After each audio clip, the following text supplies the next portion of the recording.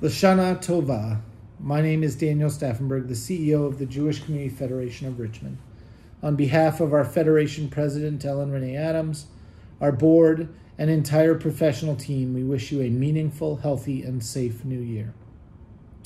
Over the course of the next few days and weeks, we're excited to share direct to your inbox inspirational thoughts and messages from our community rabbis and a special message from our partners in Israel. Federation has also compiled and developed a one-stop high holiday resource guide on jewishrichmond.org to ensure that everyone in Greater Richmond has the opportunity to feel the warmth and strength of our community during the holidays.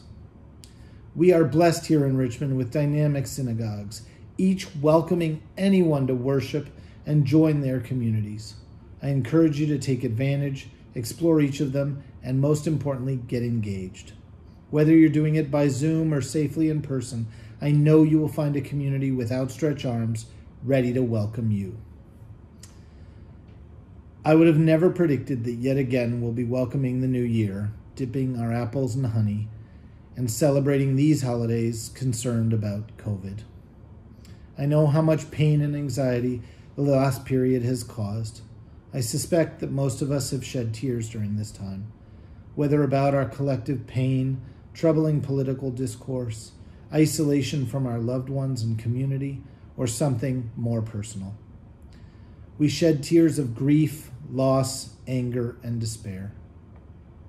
I pray, however, that you found the opportunity to shed tears of joy and strength, from laughing with friends, finding community in new and refreshing ways, reconnecting with friends, and spending more times with our precious families. Or, like so many of you found our Richmond community to be generous, caring, understanding, and uplifting. And that knowing this year you felt the warmth and comfort and joy these much-needed values provided during these times. Sometimes the tears surprise us when they come, and are cleansing when they dry up.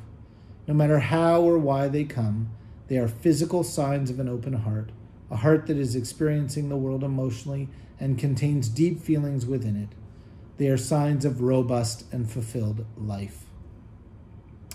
Tears are a motive that weaves together our teachings on Rosh Hashanah.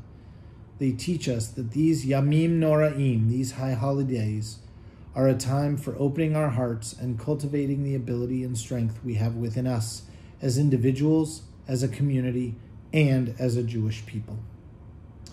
The work of this season, the work of Teshuvah, is the work of staying open-hearted and cultivating empathy for ourselves and others.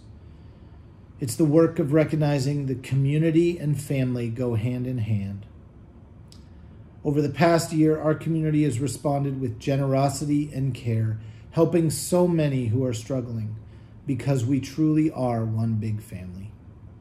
As we begin a new year, fresh with opportunity and strength, I thank you for the key role you play in making our community so special. I thank you for supporting our Jewish Community Federation with generosity, and most especially for recognizing that we are all in this together. Gamar Chatima Tova, may you be sealed for a good life this Yom Kippur.